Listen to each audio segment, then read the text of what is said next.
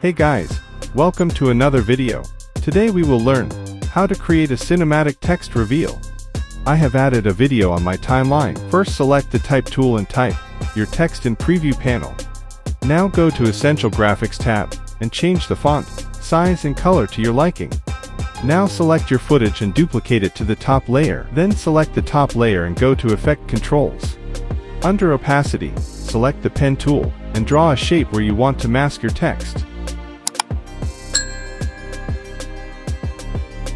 Now select the text layer and move the text position to the bottom until it's completely invisible. Then make a position keyframe by clicking the stopwatch icon.